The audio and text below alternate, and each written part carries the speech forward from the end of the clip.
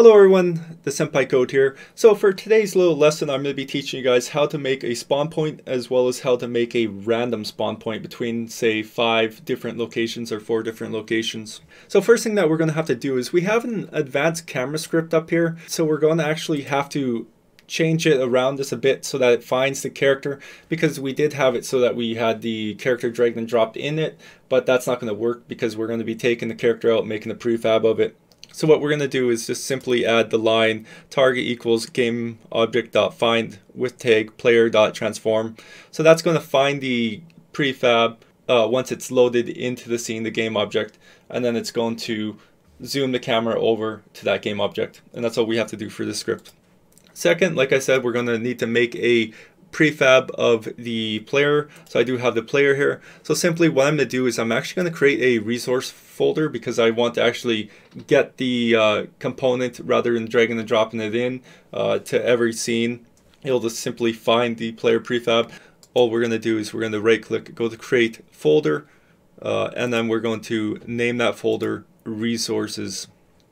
You'll see why in a second. So once we got the resource folder, let's drag and drop your prefab into that resource folder, and then we can actually delete this player model. So now we don't have any model into the scene.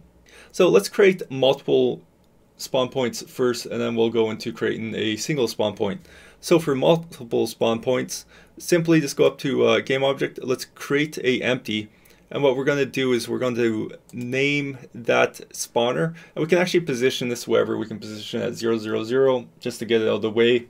So next we're going to want to create the spawn points that we're going to want. So let's go ahead and create 4 more empty game objects and just reposition them. So I have one here, I have one over a bit higher up, and I have one down further, and then I have one further up.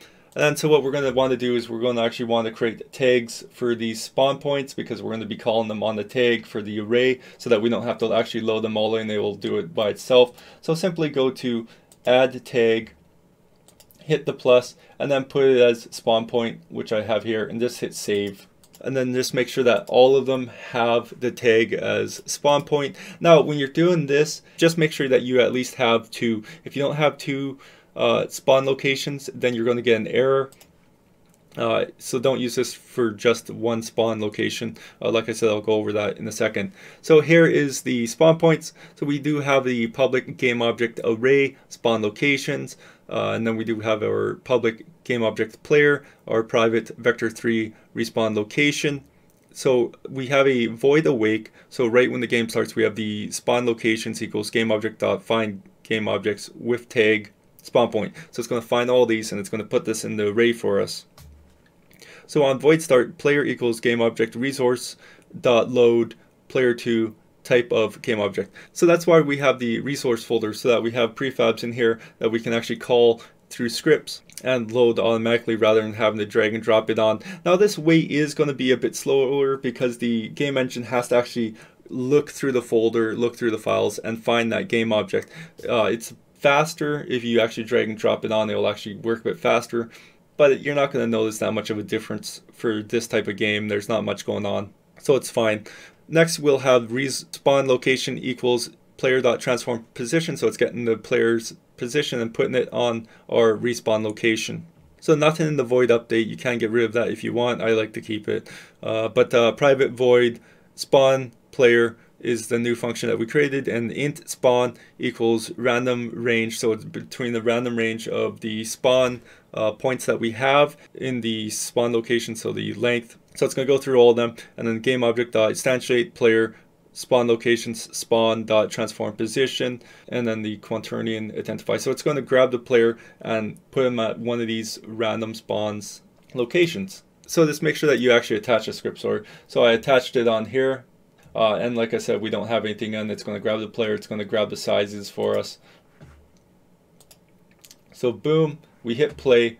It found all of these spawn points for us, and then it spawned us at the bottom one here. So let's go ahead and hit play again and see if we can get a different random spawn. So it spawned us at the top one now. Let's see if we can get the side. Okay, so it spawned us at the bottom left now. And it will spawn you at a random location, bottom left again. But yeah, that's how simple it is to actually create a random spawn location. So now how to create a single spawn location. So I'm just going to actually turn this script off, and I'm going to turn this one on. So what we're going to do is I'm actually going to close these because we actually don't need them. We can actually just use the spawner for this one. So on each level, if you have the spawner, you just put it at a certain location. And so let's say it's right here. So the guy will be spawning here. And we can actually turn this onto a spawn point now. And since these are all disabled, I didn't want to have this on with those 4, or else it would have spawned it on this one as well.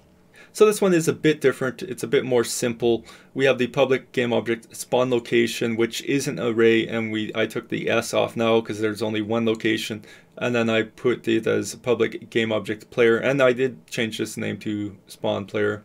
So private vector 3 respawn location, and then we have our start. We don't have any awake. What we're going to do is we're going to call the player equals game object resource.load player to game object type. So it's grabbing the same prefab and it's going to load it onto the plot here. And then we have our spawn location game object find the object with tag spawn point. So like I said, our spawner is the tagged, so it will spawn on the spawner now. And then we have our respawn location equals the player.transform, and then it goes into our spawn character. I changed it to character instead of player, because I do have this script named player, so I didn't want to have it conflict with that. So we do have a simpler spawn character function down here. It's just game object dot instantiate player spawn location dot transform position quaternion identify. So with this script, it will actually spawn us on the spawner here, and boom. So it found the spawner, and it grabbed our player prefab. And like I said, for a game this size and everything, you're not going to notice a difference for grabbing a prefab. Now if you're grabbing a whole bunch of prefabs and you have this big level, an MMORPG, it's not going to be that good. It's going to lag the heck out of your game. But it's not going to matter if you have like a game like Crash Bandicoot, Jak and Daxter, something like that. So yeah, that's how simple it is to actually make a spawn point. And then so like I said, our camera, because we did change the script, we actually do have the camera that just locks onto it. And that's how you create a spawn. That's how you spawn a character prefab. And now you guys know how to grab prefabs from the resource folder and how to instantiate those all. So I hope you guys enjoyed this little tutorial. If you did, leave a like, comment down below. If you guys have any trouble, comment down below. I'm always happy to help. So I'll see you guys later. Thanks for watching and have a good day.